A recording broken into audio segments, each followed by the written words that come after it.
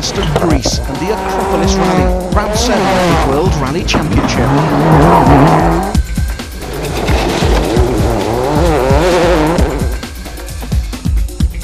This rally is one of the classic events in the championship and takes place on the Greek mainland. The ceremonial start was in the capital Athens, but the action takes place in the hills to the northwest, centred around the host town Itaea, with the single service park in the shadow of Mount Parnassos. Day 1's 6 stages saw plenty of dramas. So far the season's been dominated by Peugeot, but championship leader Marcus Grönholm ended the day in 7th place after this spin cost frustrating seconds.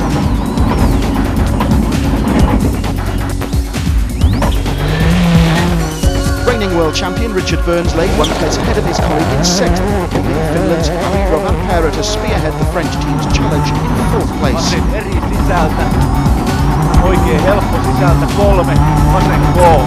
Subaru also had a disappointing first day.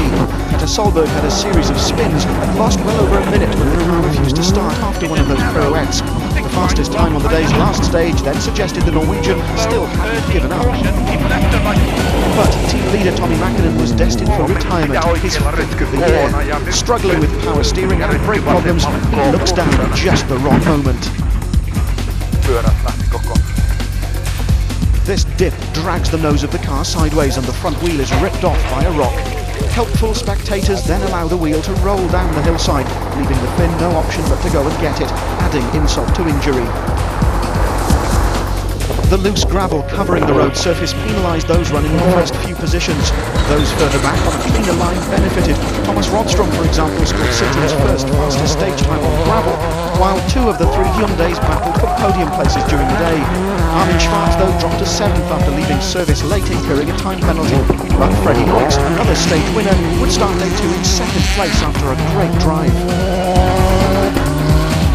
The day, however, belonged to this pair, Marco Martin and his co-driver Michael Clark. Fastest on 3 of the 6 stages, their Ford Focus led the rally by over 50 seconds at the end of the day. Their Ford teammates were handicapped a little by their road positions. Poor tyre choice and running in Solberg's dust at one point also slowed Colin McRae, while Carlos Sainz was unhappy at his role as road sweeper. Nevertheless, all 3 Fords ended day 1 in the top 5. Martin's lead was impressive by any standards, but behind the Estonian, just 21 seconds covered the rest of the point-scoring places. The chasing pack was led by Marcus Grönholm, with both the Citroën Zaras in the top 10, a minute and a half or so down on the leader. Day 2 promised more dramas. Even hotter than the previous day, this shot of Francois Delacour also shows just how bad the dust was, although the main handicap was still the covering of tiny stones, which would clear away for the later cars. 6 more stages made up day 2, beginning to the southwest of the Parnassos service park, before a pair to the east, and then a repeat of the opening 2 tests, 159 kilometres in all. From a co-driver's point of view, the most important thing here is the line, and to read the notes to position the car exactly where you want it on the road. If you get out of what we call the line, the ideal place on the road, you're going to get into trouble. And this is a typical example. If you came around this left-hand corner here and cut the exit of the corner, then this is going to take your wheel off. No question about it. That is the end of your rally. So you have to read the pace note exactly right, and that is probably one of the most difficult things of this rally. Left, tightens, tight, 1, don't cut. Is getting the cuts, the don't cuts, the keep outs, the keep ins, and all those little fine things have to be spot on. Stage 7, Bauxites, was the day's first, 23.5 kilometres of fairly open track, but as the virtual spectator shows, it starts with a long climb before the road runs along a ridge and then descends into the valley again towards the stage finish. Baking sunshine and little wind would mean the heat and dust would be even worse than on day 1. Less than 3 seconds between you and Freddie. Can you catch him today? Yeah, for sure, we'll try. These first 2 stages are going to be a good telltale of what's going to happen. Do you think there's any chance of catching Marco today without him having a problem? I don't know, because he was driving very well, sometimes much quicker than us, but at least we're going to try, and it's also important we can keep the boys behind us. Marco, you've got a lead of 50 seconds, but you can't afford to relax today.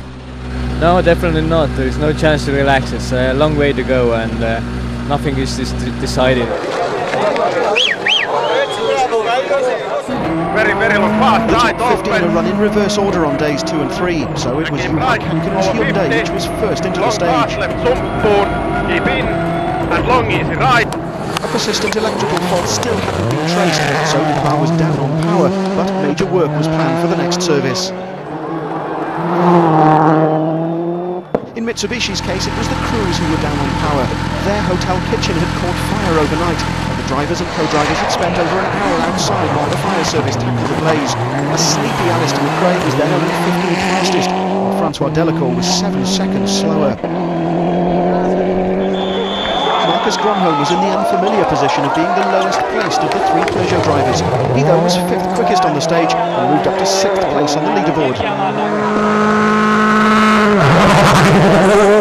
Richard Burns knew that his road position was far better than on the previous day and sensed his chance to move up the order. He and co-driver Robert Reed stormed through the stage, setting the fastest time so far, moving from 6th to 5th. Left, medium right was in, 20, medium left minus tightens maybe, 50, clear left was in. Carlos Sainz and Luis Moya were also determined to try and improve on their restart position, but in the Spaniards' case, things didn't go according to plan. Derecha rasante en izquierda acá, posible cuarta, se abre. Para derecha acá en cuarta. Ahí va. Hostia, te engañó. Madre, me engañó Luis.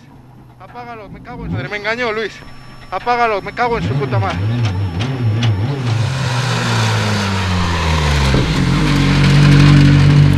I have continued straight in a junction. I thought the road was straight. I stalled the engine, reverse. So Sainz dropped 2 places to 7th, so small were the gaps between the drivers. Colin McRae though fared much better. He knew that Freddie Loix's 2nd place was within reach. Richard Burns' time is on your screens as a comparison. And 6 right. And opens. Into 6 left over crest. And right tightens to 5 minus. And 6 left. Opens long. 9/10 of a second quicker than Burns, McRae was now the fastest so far. But what would this man do?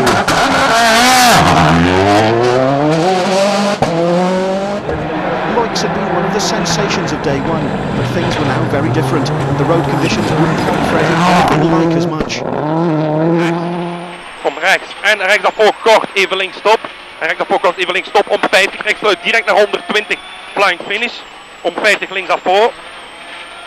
Ja. Nearly 13 seconds down on the Ford, the Hyundai slipped to 3rd place. McRae's attack was underway. We didn't make any mistakes, but Colin was just a little bit quicker, I think. Yeah.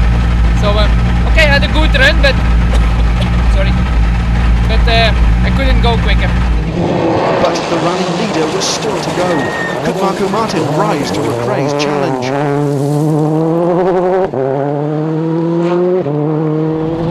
Left into 5 minus right, 23 plus left long, and 3 plus right, 20, 3 plus left heavy, 4 right, and 4 left heavy.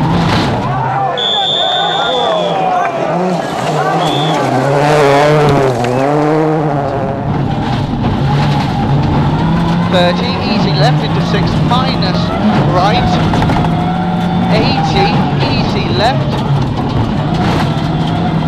No, 2.1 seconds separated the 2 Fords. It was in fact Petter Solberg, 17th overnight, who was fastest on the stage. 6 left half long, opens 15.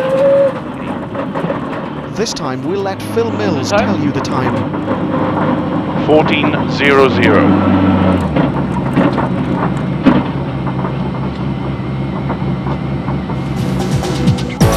To get an idea of just how much time Sainz lost with his excursion, we'll call in the services of the virtual spectator.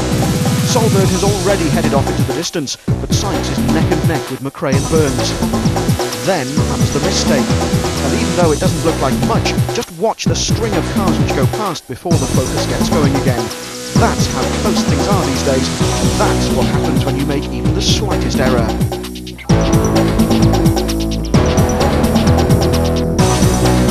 The position position at the head of the leaderboard was the same. Martin still 51 seconds or so clear, but second, third, fifth and sixth places had all changed hands. Sainz was now 7th, fuming at his mistake, but 7th to 10th were covered by just 30 seconds, so there was still plenty to fight for.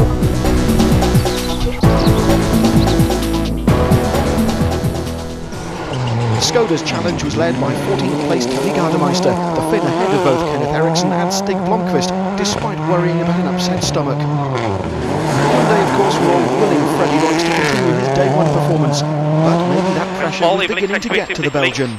Links, rechts 72, min breed. Links, ik heb al lang gezegd hè.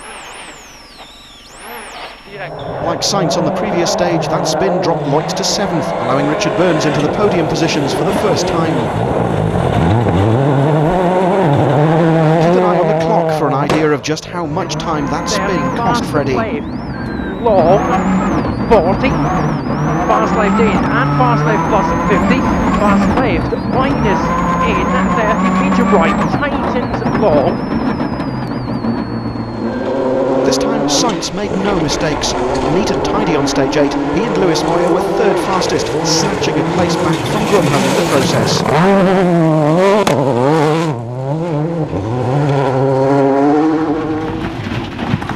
Para izquierda corta de tierra, abrirse 1, derecha izquierda calenta corta, Sasar. The next Peugeot driver on Sainz's hit list was Harry Rovanpera. Now just 1.1 seconds ahead of the Ford, his 206 suffered a puncture on the stage, which cost a few precious seconds. It was, though, still a Ford 1-2. Colin McRae and Nicky Grist were fourth fastest, losing around 6 seconds to the rally leaders. Slow 4 left over crest, tightens. Into slow 4 right. And left tightens the slow 4. Into 4 left, opens long. And 6 right. Into 6 right over crest. But it seemed Marco Martin and Michael Park had risen to their teammates' challenge. Quickest so far, their lead had now grown to over 57 seconds, but there was still Solberg to come. The Subaru driver had climbed 3 places thanks to winning stage 7, now had one eye on the top 10. But one of the most bizarre incidents of the season was about to hit Solberg and Phil Mills. Hairpin left, loose, tightens, 30. Get the groove for the steering. Get the groove for the steering. It's loose. 2 right minus, tightens, keep in, 30. Get the groove. For the steering? Yeah. It's in the back. Okay, see what I can do. As Mills searches for the onboard toolkit, Solberg has to drive blind with no pace notes. However, the thought of the steering wheel coming off in his hands means living without notes for a while isn't such a problem.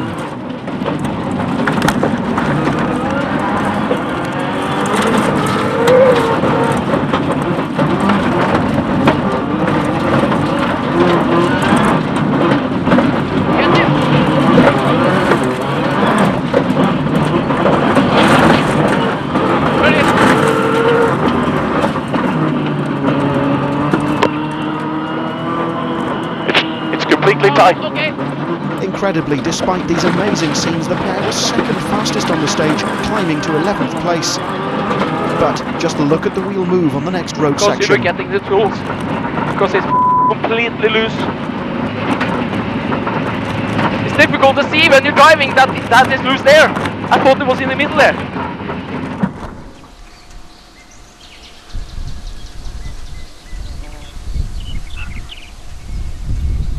I told Phil to go back in the car and get the tools, and he got the tools and we tightened it, but it was already tightened, so it was the other bolts around the steering wheel. So we drove approximately 7 kilometers without pace notes, just because of the safety, that we didn't take any risks because of the steering wheel. The last stage, the beginning part, was so difficult for me. I couldn't find the proper gear. First and second was too short. Third, he couldn't manage anymore to climb up, and I lost time like hell. Get a little bit frustrated, make a spin, and then down. I took back 12 seconds, but okay, the time I lost was too much. Mission accomplished this morning. You managed to catch Freddie Loix. Yeah, we passed Freddie quite convincingly. We just need to really keep the pace up now and the times are good. Everybody's staying about the same. Marco had another good time there, but we're quite happy at the moment. What about the complexion of the next couple of stages? We've got Alatia, that's a long one there. No, it's probably my favourite stage in the rally, so I'm looking forward to that. So that'll be a big Burns attack? Every stage is, but maybe a bigger one on this one. Stage 9, in fact, would hold mixed fortunes for the Peugeot team.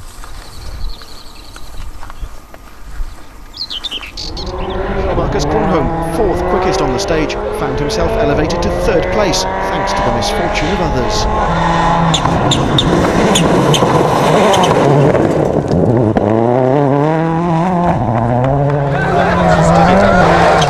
There were now two Peugeots in the top three, an all-too familiar situation this year.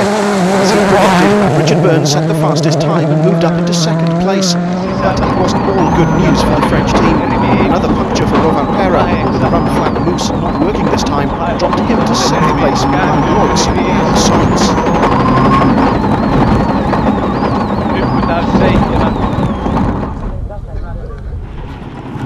Para a fondo, derecha buena más, se abre, acaba rasante fondo, para izquierda rápida, para derecha buena más, se cierra. Sainz and Moya hadn't enjoyed the first day, but were now engaged in a battle with Grönholm for third, and a scrap for a podium place is exactly the situation Ross enjoys. His teammate, on the other hand, is at his happiest when he senses victory as a possibility. Second fastest on the stage, and frightening our cameraman in the process, Colin McRae thought he'd still be in second place. But when the clock stops, just look at the position which appears. Sixth crest, 100.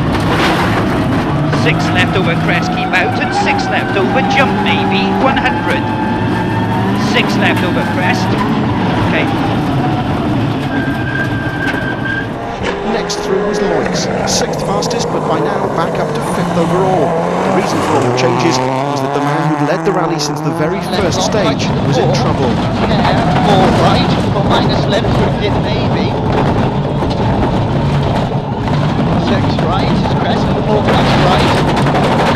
That rattle is a puncture. With 15 kilometres to go, Marco Martin has to stop and change the wheel, losing 3.5 minutes in the lead. Incredibly, these two rocks caused the damage.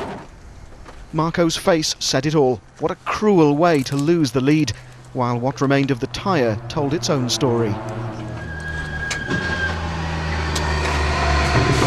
No, basically we got the puncture just like that, without hitting anything, and just it was so bad that we had to stop and change it, because otherwise we would have broken the suspension or something. So it's a long way to go. So we lost many minutes, I think, because it's not so easy with that. We've gained the lead, unfortunately. Marco had a puncture there, which could have happened to anyone. The stage condition's pretty bad, so all you can do is go as quick as you can and hope that you don't pick up a puncture.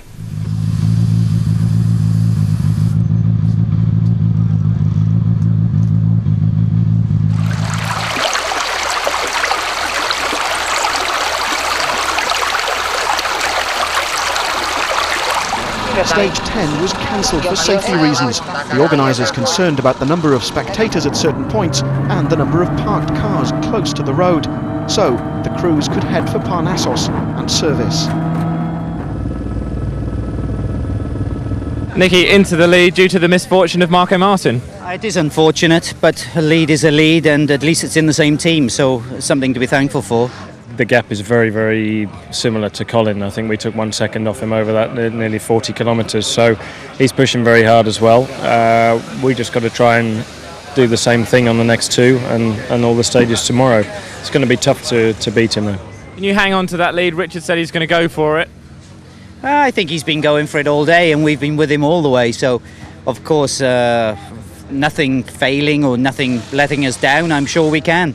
Freddie, after those problems this morning, back up to fifth, that's not bad after Elatia. No, it's not bad at all, and we did a quite good time on the long stage, and I was very lucky to be on the finish, because the last 5-6 kilometers in that stage our all left out of shock, and we had no front left shock anymore, so I was very happy when they cancelled the next stage. What happened on stage 9? About 15 k's after start is one Serb, and there is more ruts, right front tires going outside the rims. Stage 11 was the second run of the day through the Bauxite stage, but a lot of loose stones had been thrown up by the earlier run. The driving line, though, was a lot clearer than it had been in the morning, with Marcus Gronholm almost 22 seconds faster than he'd been 7 hours before. 8 ja Vaseri miinuskirraa suppuu kivi. 7 ja Vaseri helppo. Richard Burns lost 8 seconds to his colleague, so the gap between second and third was now down to less than 20 seconds. Crest 10 fast right plus opens. 70. Flat left. 150. Harry Rovanpera's front wing bore evidence of a collision, but whatever it was hadn't cost that much time. 6th fastest on the stage, the Finn was still 6th overall. So much for the Peugeots. What about the Fords? Sainz was 7th quickest, dropping over 11 seconds to the charging Gronholm, while McRae, the rally leader, was 4th fastest, taking another 5 seconds off the chasing Burns. After yesterday's performance by Martin and Loix, today's leaderboard looked a lot more familiar.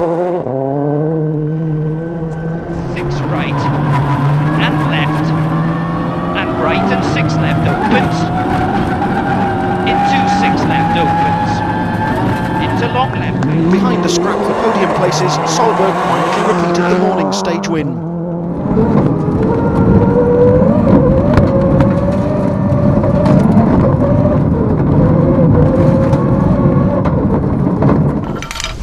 So, yet again it seemed it would be the Battle of Britain for victory. McRae for Ford, fighting with Burns for Peugeot. Yeah. Yours done as well, sir. Less than a minute now covered first to 4th places, with everyone evenly spaced out, 20 seconds or so apart. The real battle, it seemed, would be between Solberg, now 8th, and Sebastian Loeb, just 4.4 seconds ahead. Devastated Marco Martin, meanwhile, was still 9th. Stage 12 was the day's last, another repeat, and so another cleaner road surface. Gronholm was clearly a man on a mission. He was over 10 seconds faster than Burns, despite overdoing things on one corner. He does.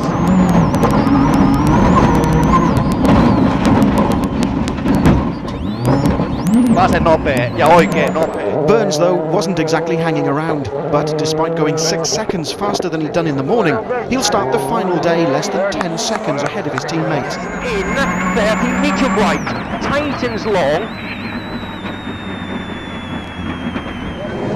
A little of the pressure was taken off the two Peugeot drivers when Carlos Sainz lost around 40 seconds with gearbox problems. Para derecha buena más corta, para izquierda casi tierra.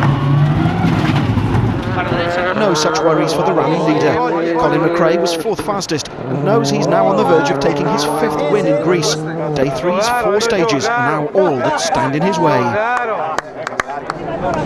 Quickest on the stage was the other Ford Focus, that of the unlucky Marco Martin. 24 left into 3 plus right. Sounds like a rear-wheel drive car. This time it was the turn of Freddie Loix to have problems. He lost around 20 seconds after breaking the axle suspension. He was still in 5th place, but day 2 hadn't gone anything like as well as day 1. Colin McRae will start the final day with a lead of over 32 seconds, while Burns will be scrapping with Gronholm in the morning. Behind the top 6, Solberg and Martin have both passed Loeb, with the others now too far back to stand any real chance of getting into the points. For victory, no, I think we are too far away from Colin. We lost too much on the first day. To be honest, Colin's been a fair bit quicker than us today. He's taken about 15 seconds off us over the day, so it's going to be tough to beat him tomorrow. Colin, there's a lead of 32 seconds, enough to win this rally tomorrow? No, not at all. No. Okay, if we have no problems, then judging on the pace today, possibly it is, but I'm sure Richard and Marcus are going to push very hard tomorrow, and it's so easy to have a problem, a puncture or anything like that, so that it's not comfortable. We certainly need it, certainly for Colin and the manufacturers. At least it will certainly keep the championship alive, and we got the bonus in Argentina, but really, obviously, we do need a minimum of 10 points here. So clearly, McRae and Grist know what they have to do. They were in a similar position in Cyprus in April, but threw away the win with 2 accidents on the final day. Can they do it this time? Join us tomorrow to find out.